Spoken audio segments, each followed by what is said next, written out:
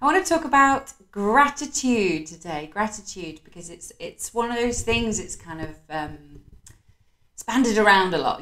Be grateful for what you have. Be grateful for everything. And I know that can be really, really tough when things are hard. When things are going hard, it's really hard to be grateful for things when you're in this kind of negative spiral. I know I felt the same when I read about it, but actually gratitude is such a it's a simple and powerful tool.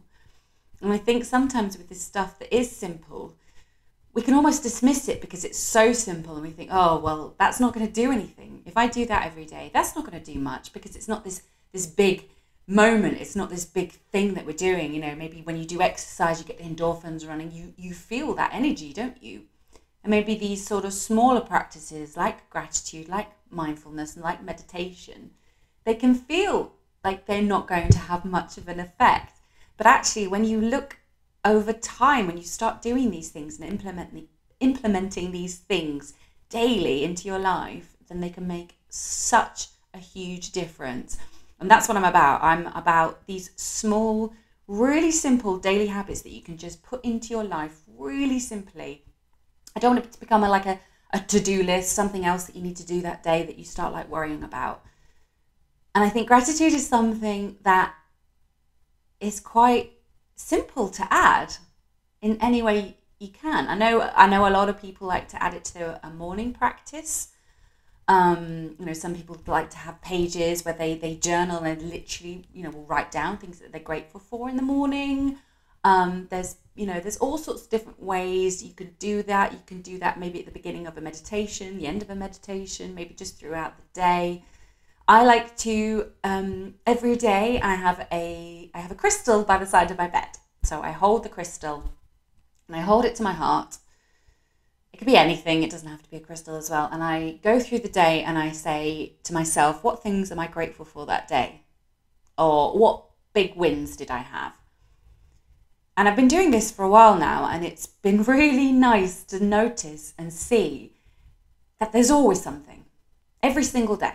No matter how I think the day's gone, if it's been a bit of a struggle that day, or I've not done much, or don't feel like I've done much, I just have a little moment where I go, right, what have you done today? And it could be the smallest thing. It doesn't have to be big things. It could literally be, oh, I had a shower and that was great. It could be anything. It doesn't have to be big things.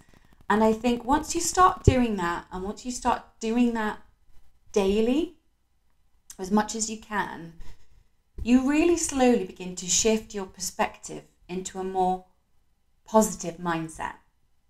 So then you go, oh wow, actually, yeah, I did think I had quite a bad day. But now I've just thought about things that I did do. Oh, wow, and I know I've done this so many times where I've just been like, oh my God, I've not been very productive. In this world that, it's all about working hard, being productive, doing things and stuff. And sometimes it's pulling back on that and recognizing actually all the small things as well, all the small things you did that day. Maybe somebody just smiled at you and you were like, oh, that's nice. There's just so many beautiful things that happen in the world, and it's starting to become aware of them and notice them and be grateful for those small things that we have in the world. I know a really good practice, if you are unsure what to think, sometimes you think, well, what am I grateful for? What do I have? Sometimes you just literally look at the things around you. Look at the things around you. What do you have? Okay. Now imagine you don't have those things. So now I might imagine I don't have my phone, or I don't have my car. Well, what would that be like? Okay, yeah, that would be hard. Yeah, I would struggle, to stay in contact. I would, stay in contact with my family and friends. So it's about shifting that and recognizing why you are grateful for them. And you can journal on this as well. You can just journal on gratitude, why you're grateful for these things. And it just starts to really slowly bring this shift of perspective into the forefront of your mind and to a slightly more positive outlook.